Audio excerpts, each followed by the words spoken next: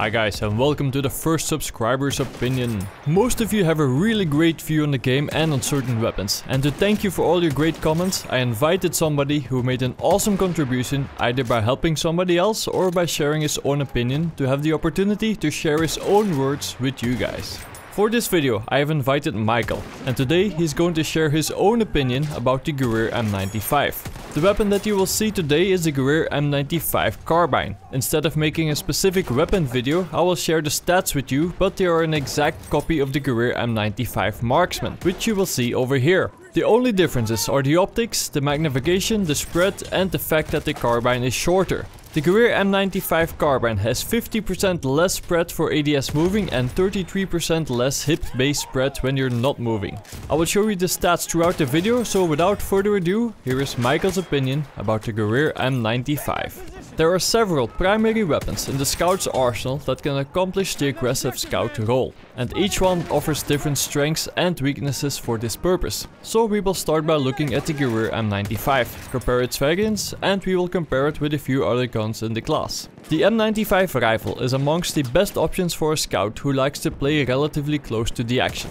Let's first discuss where the M95 falls short. The weapon lacks one important feature that many Scout weapons in Battlefield 1 have going for them: a sweet spot. You will only deal a maximum of 90 damage unless you achieve a headshot, which is a one-shot kill at all ranges. Also, its muzzle velocity of 620 is a bit on the slow side, so if you decide to use the M95 at longer ranges, you may need to lead your target a bit more. With those downsides out of the way, let's talk about what the M95 rifle has going for it. The M95 offers a rate of fire of 66 rounds per minute, which among the bolt action rifles in this game is quite good. The gun only has a 5-round mag, but this is fairly standard among sniper rifles. But you may feel like you're going through it quite fast given the higher rate of fire, especially if you're accustomed to the 10-round mag of the SMLE. It also allows you to continue aiming down sights between shots, while every other rifle in the game requires you to come out of ADS to chamber the next round. This benefit better allows you to track your target and to make adjustments. Also, while the M95 has no sweet spot, its damage of 90 is higher than the non-sweet spot damage of other rifles.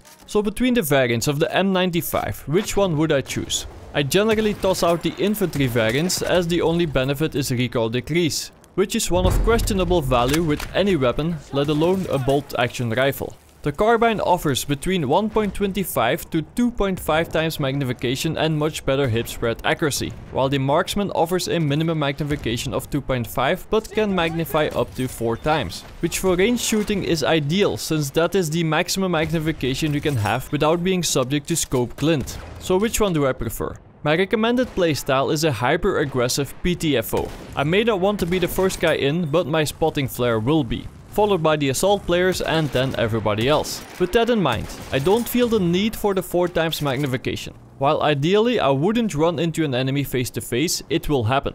When it does, the hipfire accuracy will be something you'll be glad to have, along with a backup pistol that offers a good deploy time and a fast rate of fire to finish off the guy who just did 90 damage too. So what other weapons could be used by the aggressive Scout? The list includes the SMLE, the Martini Henry, the 1895 Trench and the 1903 Experimental. Of these, the 1903 Experimental isn't really a true option as the statistics let it down in every way, and I anticipate a massive buff for the gun at some point. The SMLE, with its bigger mag and faster muzzle velocity along with a sweet spot, may appeal to the Scout who wants a bit more flexibility in their gun and may sit back just a bit from the objective sometimes. The 1895 Trench offers the fastest time to kill of any Scout weapons, though its mag is only 5, so a backup weapon will be important, and it has worse range statistics than the M95.